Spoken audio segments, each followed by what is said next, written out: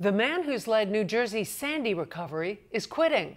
Mark Frazan leaves a spotty record. He established more than 4 dozen programs to help the state emerge from the disaster, but thousands of families are still displaced. His office was embroiled in charges of mismanagement and accusations Hoboken Mayor Don Zimmer had been bullied into supporting a redevelopment program in exchange for Sandy funding, a charge Frazan denied.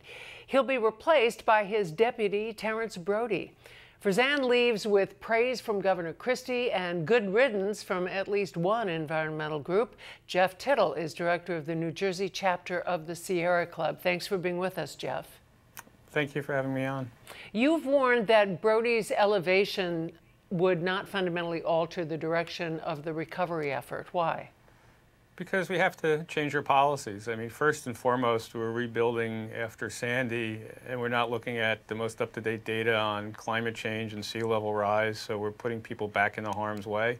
But the biggest part of it is that the frustration that so many people along the coast feel because it's just taking too long to get funding out to people. We have an elevation program that's fallen flat. Yesterday the governor had talked about putting out 130 a little over 130 grants for people, and it's less than 5% of the people who've applied have gotten funding up until that point. Is part of that because federal dollars are slow to come into the state, or is this all state-centric? No, state-centric. I mean, they try to blame everybody but themselves, but there's money sitting in these accounts that haven't gone out. In some of the program areas, more than a third of the money that's come in from, in some of the program areas, only a third of the money has actually gone out when it comes to putting people back in their homes. Why do you think that's true?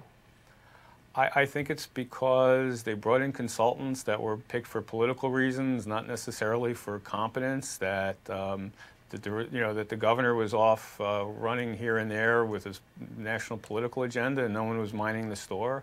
For a czar, he really did very little, and I think that's part of the problem, that money's sitting there while people are suffering. I'm going to direct your attention to another issue that came up today. A federal judge gave the final go-ahead for sonic blasting to map the seabed offshore. Now, that research project has some legitimate goals, right? It does, but we also have other concerns. One of the concerns is that when you set off all those sonic booms underwater, it's almost like underwater fireworks. It impacts sea mammals and fisheries. It could change fishing patterns and chase fish away. But more importantly, it could actually lead to stranding of dolphins and other sea mammals because of the impact of those sonic noises, that they're like underwater explosions. The other concern we have is that that data could be used, because it's public data, by oil companies to find places to drill off in New Jersey and then pressure the Department of Interior for oil leases. We've blocked similar testing at the federal level for the oil companies. And Senator Menendez says we want to block it again, so. Yes, right. Absolutely. And so we're concerned that this data could be used by the oil companies to pressure the federal government for more testing and potentially oil leases. Finally, Jeff, your reaction to the Christie administration's new rulemaking process to opt out of the regional greenhouse gas initiative? Well, I'll just say it this way. In a state that's been so impacted by climate change with Hurricane Sandy and all the other storms, that New Jersey can actually grow its economy, create jobs while reducing greenhouse gases, and that's what RGGI does, the Regional Greenhouse Gas Initiative. It created in New Jersey 1,800 jobs and reduced air pollutants by over 18 million tons.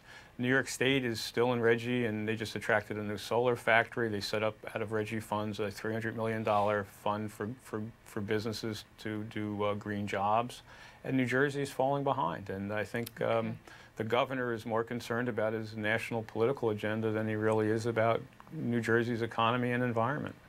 Okay, Jeff Tittel of the Sierra Club, thanks for being with us. Thank you.